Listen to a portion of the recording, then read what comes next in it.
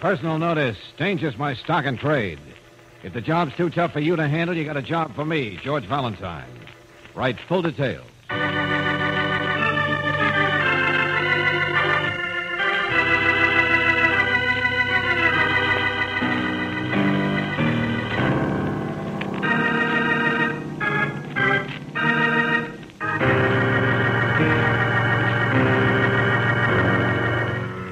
Standard Oil Company of California invites you to Let George Do It.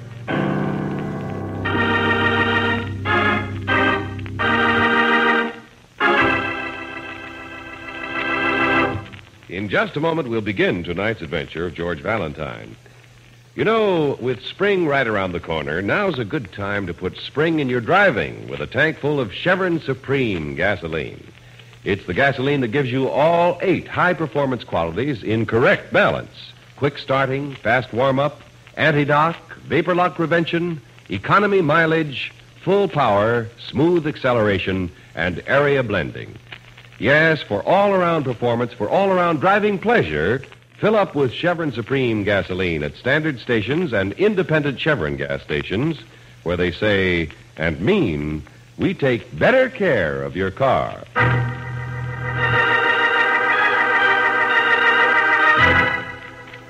And now, tonight's story, The Darkest Shadow, another adventure of George Valentine.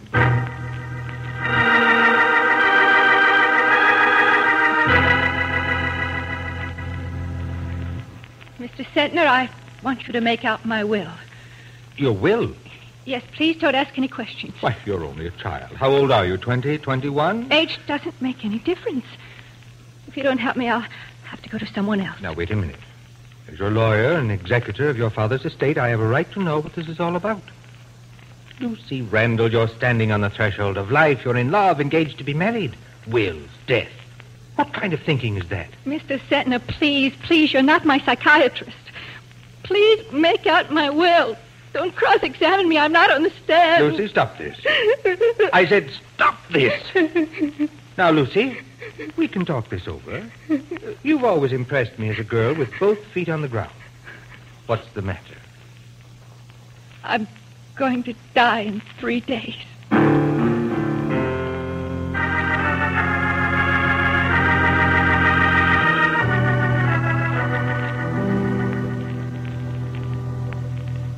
Miss Davis?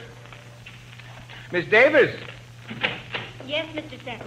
Oh, I didn't know Miss Randall left. Here, incorporate these facts in a standard will form. Send one copy to Miss Randall and file the other. A will? For the young Randall girl? Yes, file it.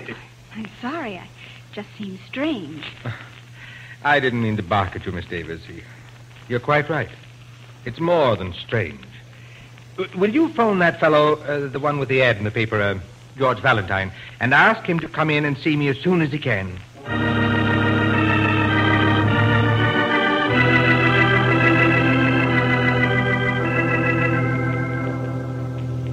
And you have no idea why the girl should talk about dying, Mr. Sentner? No idea at all. And dying in 3 days. Why 3 days? That's just it, Miss Brooks.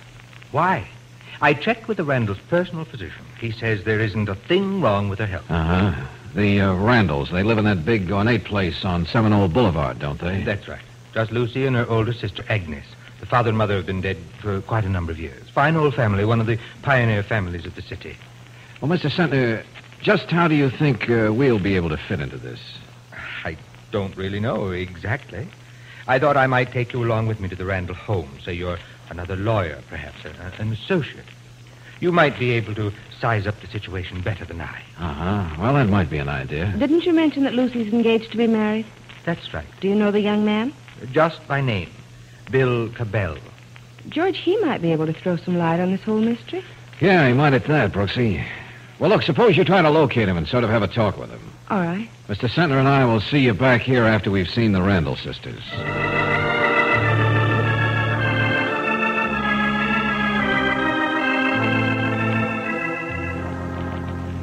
But, Agnes, Mr. Valentine and I made this visit especially to see your sister. That's very kind of you. Well, you say you have no idea of what's behind Lucy's visit to Mr. Sentner this afternoon. Don't you think someone ought to try and find out? Perhaps be able to help her? I told you, gentlemen, Lucy is not feeling well. Yes, I know you told us. Agnes, you've ruled your sister's life pretty well, haven't you? I don't know what you mean by rule. I've tried to take care of her. After all, I'm older than Lucy. Why did you really come here tonight, Mr. Sentner? To help, of course. Father used to say you never did anything without a purpose. Your father was a very astute man. Agnes, it's happened. Just as you said it would. The door locked and jammed. Lucy, my dear, we have visitors. Locked and jammed, do you hear? Oh, Mr. Sentner. Hello, Lucy. This is a friend of mine, Mr. Valentine. Lucy? And he... Mr. Sentner, have you ever felt as if you were in a dream? Tried to open a door and you couldn't? You're a boy, Mr. Sentner, I'm sure. Fingers aren't fingers at all. Agnes, everything you said came true. You said I'd hear voices, and I did. Strange voices that no one else could hear. And that awful cold feeling that comes over me. Lucy, what are you talking about? Yes, Lucy, tell us about the things you feel in here. No, stop it, all of you. I think you two better leave. My poor sister's quite upset. She ought to rest. Rest a long time. Good day, gentlemen.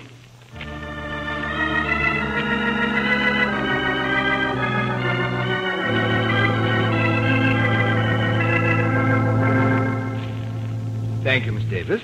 You're sure there was nothing else in the files on the Randall estate matter, huh? Yes, Mr. Sentner.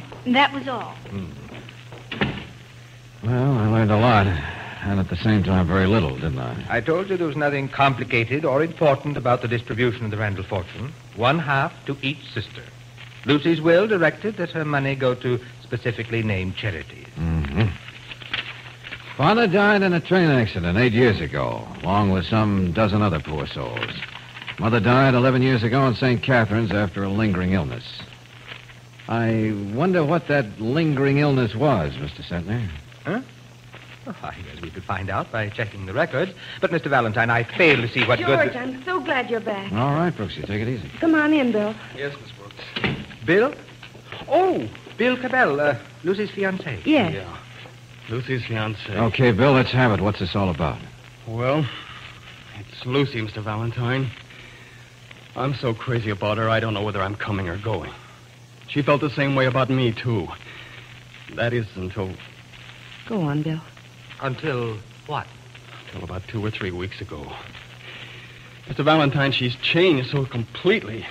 She's so morbid, so emotional, not at all like her real self. Well, what happened 2 or 3 weeks ago? Well, I'm not sure. If I didn't know Agnes so well. Agnes? Oh, well, it's ridiculous. Agnes is a swell person. Matter of fact, she used to be my girl for a while. Nothing serious. We went to school together. Lucy was just a long-legged kid with braces on her teeth in those days. How did Agnes feel about your engagement to Lucy, Bill? Tickled pink. Gave a big party for us. Then what do you mean about Agnes? I This can't... is no time to play gentleman, Bill. Well, I don't really know, Miss Brooks. Nothing tangible. It's just that when Agnes and Lucy are together, there's something ugly in the air. Yeah, I know what you mean. I've been trying to call Lucy all day. She won't speak to me. I don't know what to do, Mr. Valentine. I think I'm going to try and manage to see Lucy alone.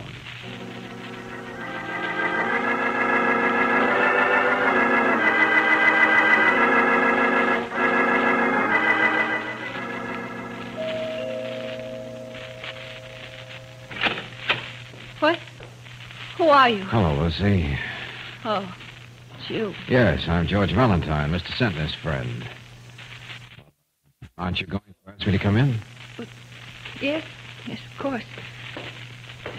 Agnes isn't at home. She went out shopping. Yes, I know, but I wanted to talk to you alone. Can we go up to your room? Certainly, but But what? I'm afraid of my room, Mr. Valentine. The door, I could never open it. Something inside of my mind won't let me. You were here the last time it happened, this afternoon, remember? My hands seem to freeze, and I can't move them. Did Agnes tell you something like that would happen? I don't know. Yes, but she always knows. She remembers everything Mother went through before They committed her to the asylum. Yes, the darkest shadow. That's what Agnes calls it. But how did you know that my I mother... checked and found out that St. Catherine's wasn't just a hospital. Can't you feel that awful cold that follows me? But it is cold in this house, Lucy. But Agnes told me she keeps the fires going full blast. She's never cold, but I'm always cold. Just like Mother was 3 days before. 3 days. First it was 10 days, Mr. Valentine.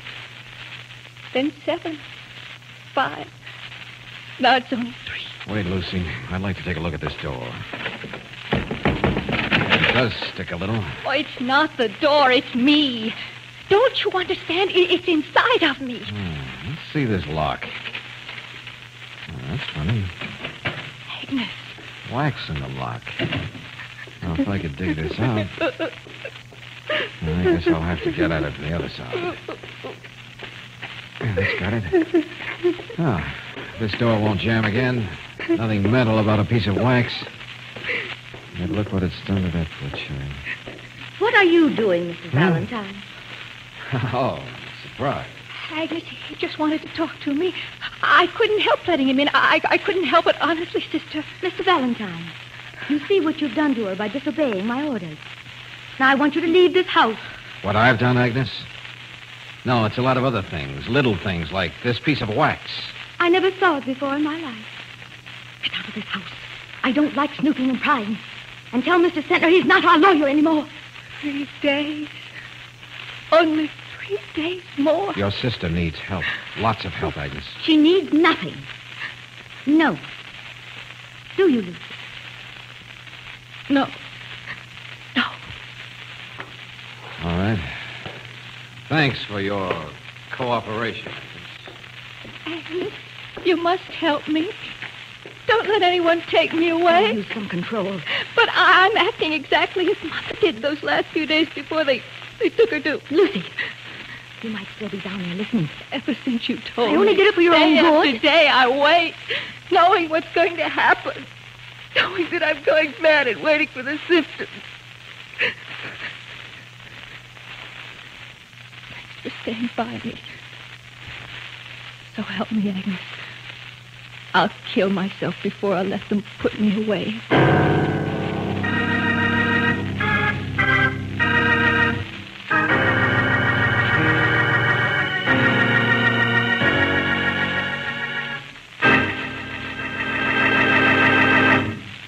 In just a moment, we'll return to tonight's adventure of George Valentine.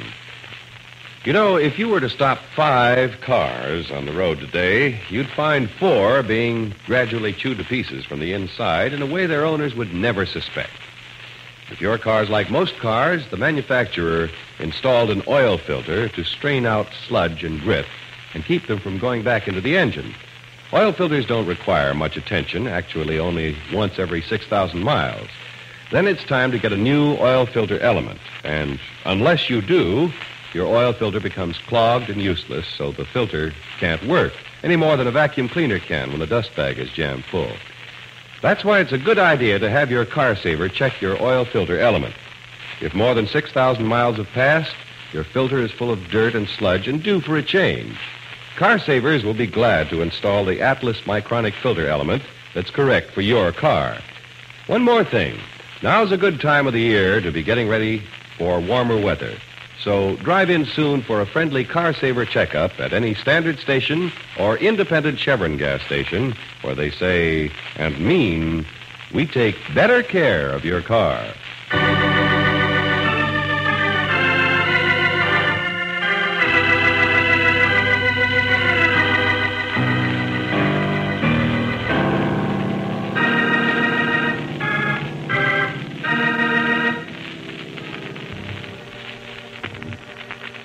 A 20-year-old girl comes to her attorney and insists that he draw up her will immediately.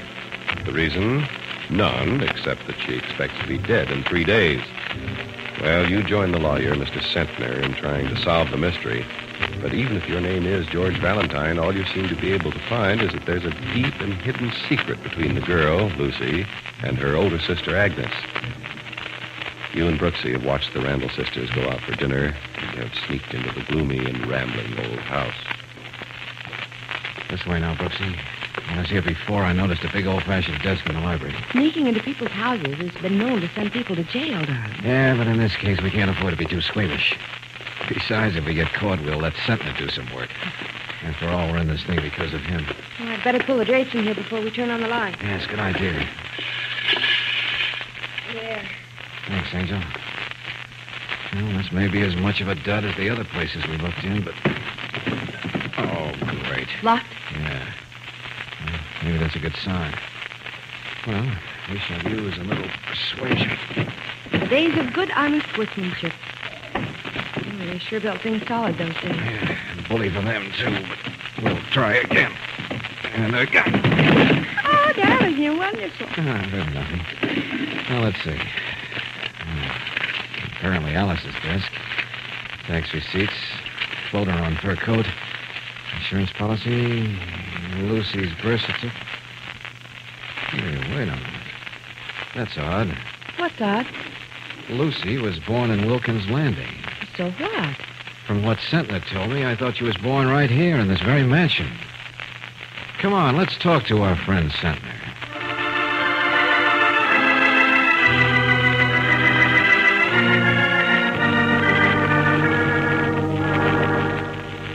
No, Valentine, it doesn't make sense. Why should a rich woman like Mrs. Randall go to a small resort town and have her baby there when she could have all the best care right here? I don't know, but there's the evidence. She had no family there, no friends. Well, Sentner, you do some more checking into this birth certificate business here in town. What are you going to do, Valentine? I know it's not the season for bathing, but Miss Brooks and I are going to take a train up to Wilkins Landing.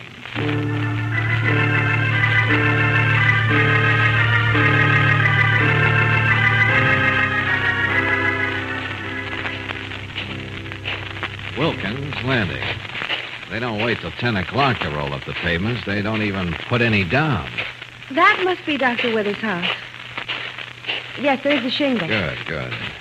George, I still have a feeling we were followed on that train. Oh, now, Angel, look. You got a glimpse of a man in a long black coat with a hat pulled down over his eyes. He was the only one besides us who got off here, but we can't just go looking for him, can we?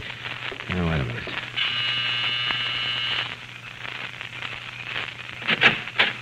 Well, bless my heart. Strangers, eh? Well, what can I do for you folks?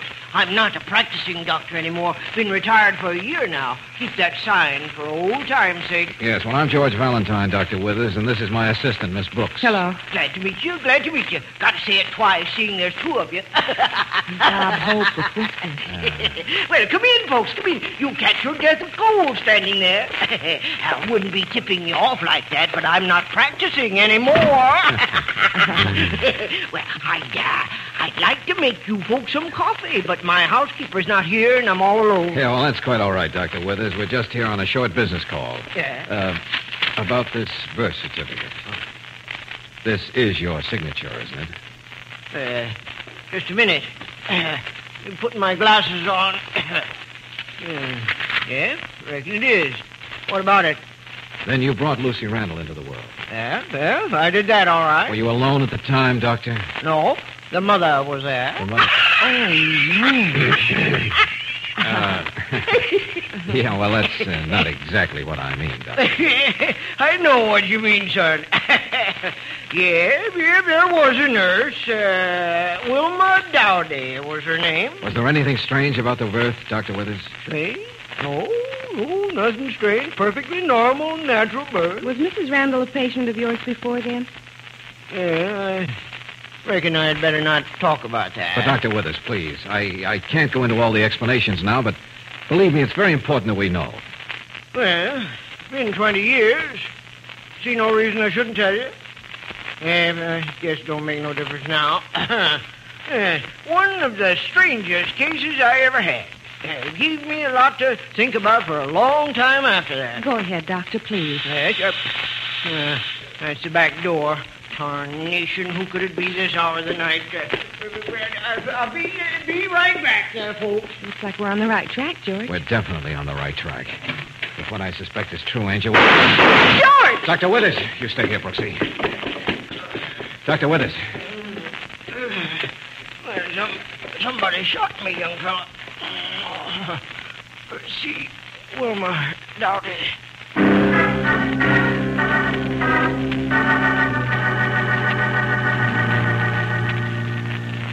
Dr. Withers will be all right, Angel. Oh, that's fine. But he won't be able to talk to anybody for at least a day, maybe more. And we can't take a chance on waiting. Wilma Dowdy? Yeah, she's next. Let's hope we get to her before the man in the long, dark coat.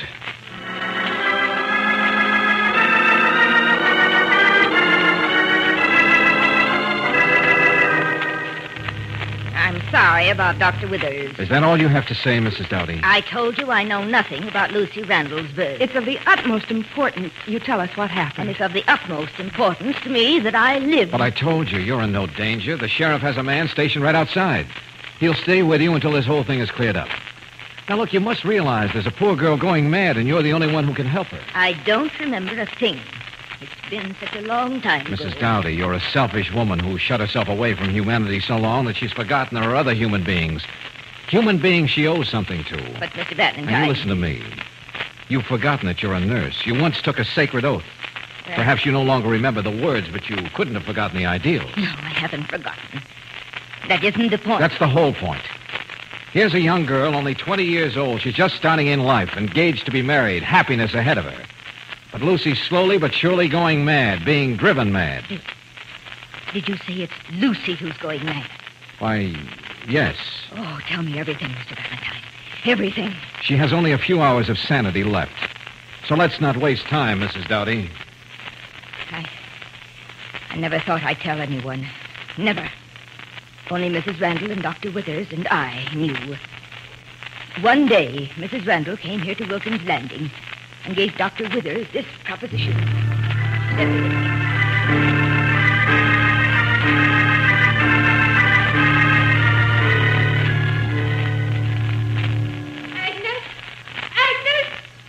Agnes, where are you? Agnes, in heaven's name, don't leave me alone like this. Alone in this dark, cold house. Agnes, please. I'm right here, Lucy. Agnes, why did you leave me alone like this? Where were you all night? For hours and hours I was here all by myself. I didn't leave this house at all. I told you I had a migraine headache, Lucy. I was sleeping in my room. I locked my room because I didn't want anyone to disturb me. No. Early this morning, I couldn't stand it any longer. I went to your door. I pounded on it. I screamed for you. Here, look at my hands. They're scratched and bleeding. You didn't do it on the door. You imagined it, didn't you? No. You imagined everything. Do you hear? Now, let me go, Agnes. Answer me. Yes. Maybe I did imagine it. I wanted to spare you this. But I'll have to be honest with you now. I talked to Mr. Senter and Mr. Valentine last night. That's where I went. But why? I begged them not to send you away. But they wouldn't listen to me, Lucy. They're coming for you any minute now. No, Agnes, I no. can't protect you any longer. I've tried, but I can't. Don't let them, Agnes. Don't. They're going to lock you up, Lucy. Please. They're going to lock you up. Put you in a straitjacket, bind you hands and feet. And you won't be able to move, won't be able to protect yourself, not even kill yourself. And you lie there day after day, night after night, just with a horror in your own mind. The darkest shadow. This is your last chance, Lucy. Look, Lucy. You see what's there? A gun. You can still save yourself. I'm afraid. I'm thinking only of you, because you're my sister. I don't want to see you suffer as Mother did. Suffer horribly, endlessly. Yes. Take the gun, Lucy. Go on. Yes. Take the gun, Lucy. Yes. It won't hurt. Just pull the trigger and it'll be off in a minute. Lucy. Don't come near me, Mr. Valentine. Stay away. Drop that gun, Lucy. Please, dear, please. Go on, Lucy. Pull that trigger. Don't come near me. Sorry, but you asked for it. I've got it, George. Good. Agnes, save me. Take me away. Nobody's going to take you away, dear. That's right. Now listen to me. Here. Look at this birth certificate, Lucy. You're not Agnes's sister. You're an adopted child. He's lying. Mr. Valentine, I don't understand. There's no insanity in your family, Lucy. Agnes has been trying to drive you mad. He's lying. Mrs. Dowdy told us the whole story. A young girl in Wilkins Landing was going to have a baby, and she couldn't take care of it. Stop that. Now you stop it. Mrs. Randall went to Wilkins Landing and lived there 6 months waiting for the birth of this child. Only Dr. Withers and Mrs. Dowdy knew what she had in mind. When Mrs. Randall came back here, she passed you off as her own baby. No. But why did she adopt a child 5 years after Agnes was born? Mr. Randall wanted her to. He knew from the time Agnes was a few years old that she could never be any stronger mentally than her mother. I'll kill you. I'll kill all of you. Oh, no. No, you aren't going to do anything to anybody, Agnes. I'll kill you. When we came into the house, there were muddy footprints in the hall. Those footprints led to a clothes closet. In there, we found a long, dark overcoat and a slouch hat. We also found a pair of shoes, muddy shoes. The same kind of mud you see on our shoes. That mud came from a little country road leading to Dr. Withers' house. I'm like my mother. Why should Lucy be the lucky one? I'm like my mother. I'm like my mother. I'm afraid the last act will have to take place in Mr. Sentner's office.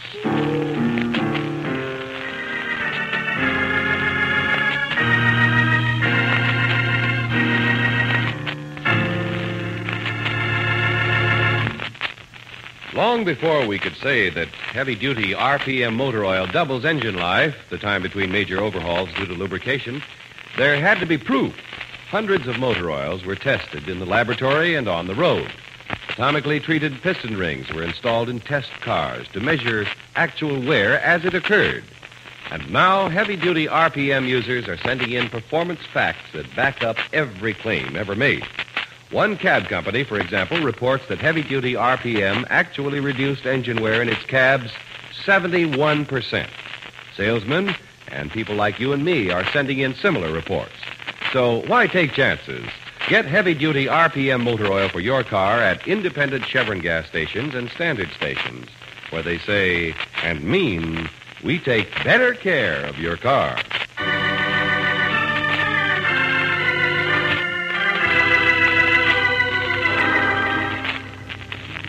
And you'll find attached herewith a deposition from Dr. Wilbur Johnson, head of the State Lunacy Board.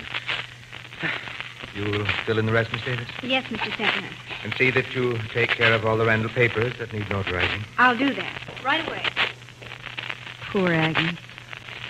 The darkest shadow. Yeah. Well, she'll be better off where she's going, Brooksy.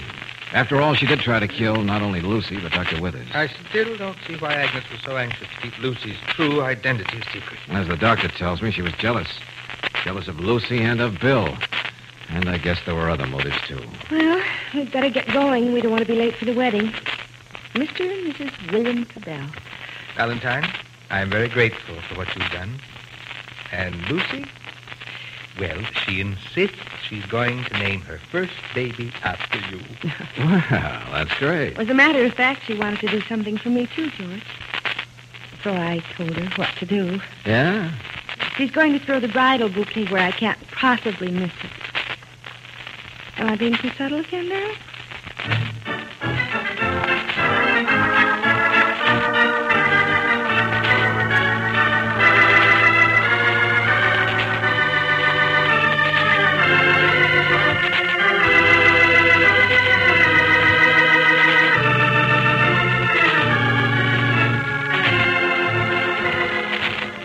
Tonight's adventure of George Valentine has been brought to you by Standard Oil Company of California on behalf of independent Chevron gas stations and standard stations throughout the West.